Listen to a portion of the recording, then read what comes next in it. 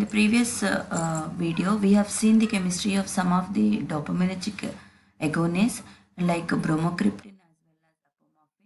So in this video, I'll be dealing with chemistry of the some more agents, antiparkinsonism drugs, like chemistry of the benztropine as well as amantadine. So let us first deal with the benztropine. So this is the structure of the benztropine. So you can see it is having a tropine ring system.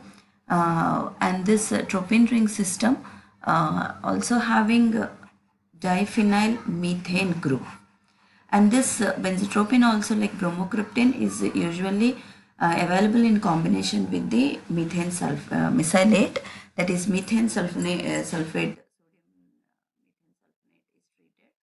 with the benztropine. So then we get benztropine mesylate, and this is the nomenclature of the benztropine, that is 3-benzahydryl oxytropane methane sulfonate. So let us see its synthesis.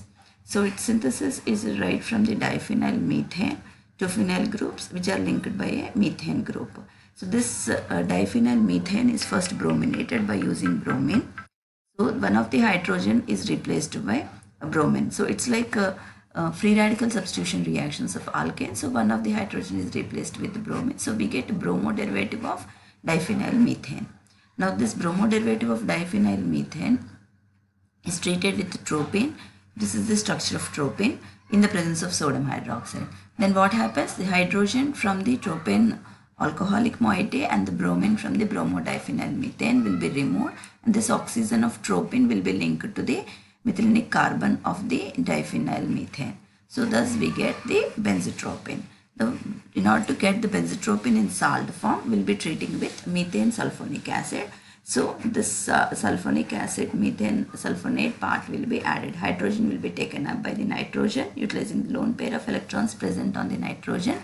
Hydrogen combines here, so nitrogen becomes quaternary, so it is getting positive charge, and the remaining negative addendum will be added to the benztropine. So thus we are getting finally benztropine mesylate.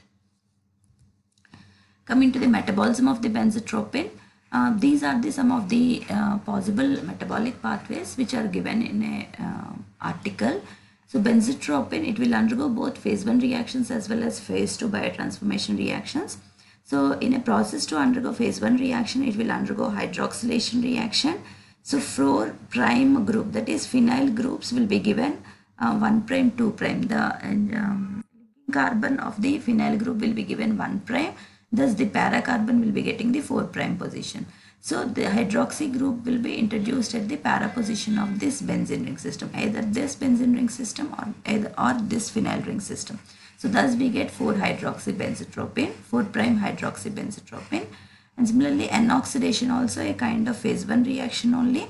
So the nitrogen of the benztropine will undergo N-oxidation. So it gives benztropine N-oxide. And also another phase 1 reaction, that is N-demethylation. As we see, this in tropine ring system is a N-methyl group. So this methyl group will be removed by a process called N-demethylation. So as a result of which we get N-desmethyl benztropine.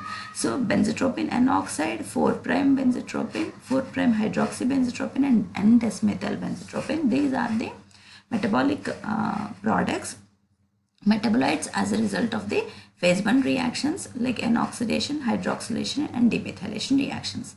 So once these metabolites are formed, they will further undergo hydroxylation.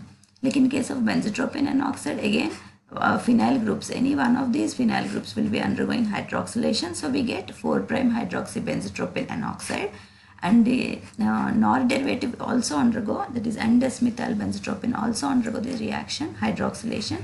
So as a result of which we get N-desmethyl 4' hydroxy benztropine. Okay, so these are the possible metabolic pathway for the benztropine drug. Coming to the amantadine, chemistry of amantadine. So this is the structure of the amantadine. It is having an adamantine ring system with a primary amine group, and one of the analog of the amantadine is known as rimantadine. So the structural difference you can find here.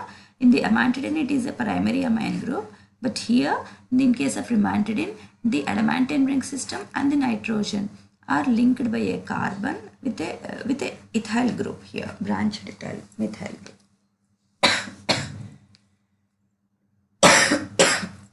Excuse me. So this amantadine is a dopamine facilitator. So as I said earlier, it is a primary amine with a pKa value of 10.8. It's a synthetic pathway. So as I said, it is a adamantane derivative. So the starting molecule will be adamantane. We can synthesize it from adamantane. So this adamantane first will be brominated by using bromine. So the one of the carbon of the ring carbon will be undergoing bromination. So we get bromoadamantane. This bromoadamantane will be treated with methyl cyanide in the presence of sulfuric acid. Then this bromo will be replaced by acetyl amino group. So we will be getting N-acetyl amantadine. So now from this we can get amantadine by simply removal of this acetyl group, that is like deprotection. So this hydrolysis of the this NHCOCH3 here, so amide hydrolysis will be performed by using sodium hydroxide. So then amide hydrolysis takes place, so that acetyl group will be removed in the form of acetic acid. So there will be generation of primary amine group from this. So thus we get finally amantadine. So thus amantadine can be prepared from adamantane by bromination followed by treatment with methyl cyanide in the presence of sulfuric acid. Then finally amide hydrolysis we can get amantadine. Coming to the metabolism. So as per the literature, the classical literature, that is textbooks, as per the information available in them, it is excreted unchanged in the urine. But one of the latest article is saying that this will be undergoing a biotransformation reaction, that is N-acetylation reaction, because it is the only reactive site present in the structure of amantadine. Remaining all are carbohydrate chain only, like adamantane chain only. So there is no reactive site here or except the amine functionality, primary amine functionality. So due to the presence of this primary amine functionality, it will undergo N-acetylation reaction to give N-acetyl adamantane. So this is the structure of N-acetyl amantadine. So this is one of the possible metabolic pathway for the amantadine. So this is about the structure, synthesis as well as metabolism of amantadine. Thank you.